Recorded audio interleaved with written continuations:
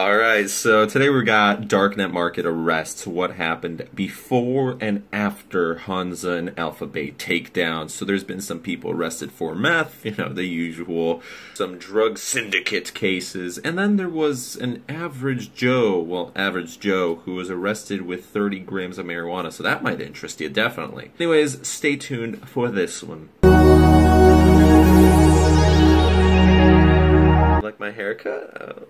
It feels weird, but I kind of like the short hair. I kind of dig it. Okay, anyways, so let's start with the one you're probably all curious about, which is the marijuana one. This was basically a joint operation in Pennsylvania, and let's begin with what this guy did wrong. He was a 40-year-old man. He ordered 30 grams of marijuana. Now, the reason for these arrests is, well, number one, simply poor OPSEC. This can be anything from poor OPSEC online to poor OPSEC physically to both. And when you combine both, these are the low-hanging fruit who most likely didn't encrypt their messages through PGP, or they used auto PGP, or maybe they, unfortunate ones, sent it straight to the DNPs or the DEAs, FBIs, because the PGP keys did get replaced. But chances are these guys are most likely like, oh, fuck it, whatever. They're going to use their own house for ordering, a shit, especially like the meth heads. I'm guessing that's what, not to be rude to people who use meth, but when you're talking about 6 pounds of meth and 50 people being indicted, something tells me that there was pretty horrible OPSEC and people were ratting each other out all over the place. So anyways, don't use your own place. If you are going to be using your own place, don't ship multiple packages. Don't ship pounds and pounds of stuff that, especially like with the higher end stuff like coke, meth, heroin, just don't be doing that. With weed, even over an ounce, that's still a little bit, like, technically, yeah, it's a fucking personal amount. I'd say that's a personal amount, but under the eyes of the law, that's still a large dose. And that's where it gets a little tricky with the darknet markets, because, like, you're thinking, oh, I want to save a couple bucks. I don't want to waste my money. I'd rather buy bulk, have enough personal weed for, like, the next 2 months and be all good, instead of having to make, like, 2 or 3 separate orders. But here is where, whatever, you save $5, is it really worth the jail time? Or you save $5 on a cheap VPN or whatever's going on? No. You have to always remember OPSEC is important. So anyways, they busted this guy 30 grams of weed, and he shipped it to his own house, and also the package was too big to fit in his mailbox. So this was where it gets interesting. They leave a note. They're like, yo, come up to the P.O. box. Or, I mean, not P.O. box, sorry, postal office, right? And now this isn't a red flag in most cases. However, the paranoid people, personally, if I was ordering and I received something that's telling me to go to the post office, I would never do that, because why? Like, whatever. Okay, so I lost that package. That's fine. Shit. Order another one. You learn your lesson. You ship to a different address. Never again. You forget about it. Doesn't exist. And I know some people out there are like, wait, but what do you mean? What if the package is fine? Like, you just lost a couple $100. But what if it's not? And you get busted.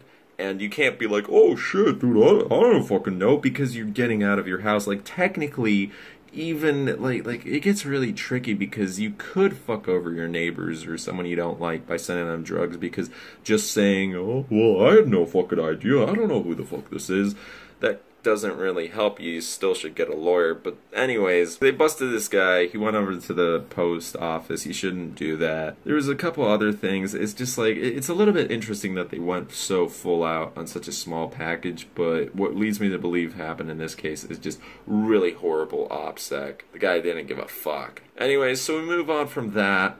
That was July 26th, that was announced, and July 27th, the Spanish authorities said that they're investigating a couple cases due to the market takedowns. July 25th, the Australian authorities came out and they're saying that they're acting on a couple cases, and in Australia they did arrest a couple of vendors. Now they were ongoing cases, and then probably when Hansa and Alphabet got taken down, that only gave more evidence on some of the vendors that got busted. So anyways, these big ones, this is the next stuff that we're going to be talking about. There was a $1 million fentanyl lab bust, and you know how the government is against fentanyl. They fucking hate opiates. And I mean, I hate agreeing with them, but yeah, fentanyl isn't a good substance. I think it should be legal and decriminalized. However, I know that there's a lot of risks with fentanyl just being around in general because people are stupid with it. And fentanyl, you only need a teeny tiny bit to overdose, and boom, it's all over at that point. But anyways, so they busted a fentanyl lab in Arkansas. They busted a giant ring, I guess, like 50 people were indicted, and 6 pounds of meth, but you're talking about tens of thousands of dollars at that point, and it's just fucking meth, man. I think meth is overrated, probably. I've never personally used it. I've talked with people who used it, though, and some were probably tweakers, but others were just normal humans who tried it out. It's just like, okay, it's a more advanced version of Adderall, pretty much. It's quite close to it, chemically speaking. There was another man, like a week before Hansa in Mississippi, who was arrested due to meth. There was a controlled delivery of heroin in Ohio. There was a vendor who was arrested, narco boss. The next one, there was a lot of meth stories. There was 7 people busted in Arizona for, again, meth. So mainly the people who are getting busted, like, I can keep going through all the details and stuff. But here's 2 cases that we're seeing. So it's either these large rings with meth or heroin or fentanyl or one of these really controlled substances that, of course, is going to get a lot of attention. And their mistake is, first off, ordering a shit ton of it, and second off, getting a lot of people involved, which obviously someone's going to be ratting on another.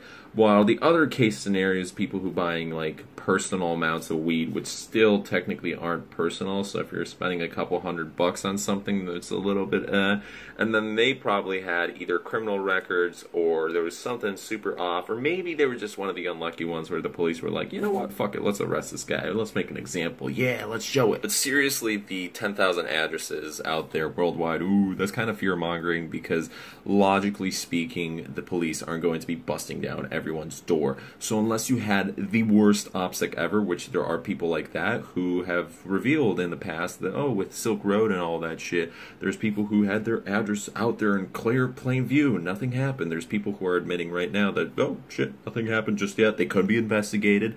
But it doesn't seem like there's a lot that's going to be freaking going on. So unless you're a vendor or big-time buyer, or you just had like the worst OPSEC in the world, but even with that, if you bought like 2 grams of weed, like, you have to think about it logically.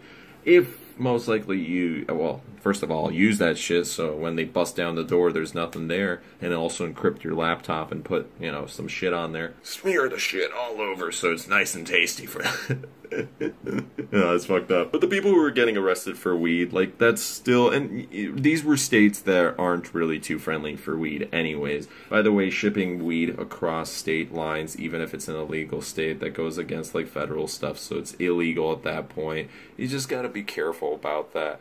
Anyways, me reading out everything would kind of get repetitive, so I'm just gonna link you guys down stuff below. If you're super interested, you can check that out. But this is kind of like an update.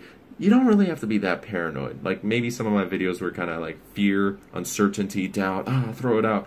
But again, I'm probably like a broken record. But if you have good OPSEC, and going into the future you need to have good OPSEC, everything's going to be fine, kids. In relation to the darknet markets out there, I will be making those reviews pretty soon, so get excited about that stuff, yeah. Anyways, my name is Mike. Hopefully you enjoyed this video. If you did, please leave a like, comment, subscribe, and share, and we shall see you guys tomorrow. Hey guys, thanks so much for watching. If you enjoyed what you saw, check out the links in the description below. Follow me on my other social media, and we shall see you guys back tomorrow.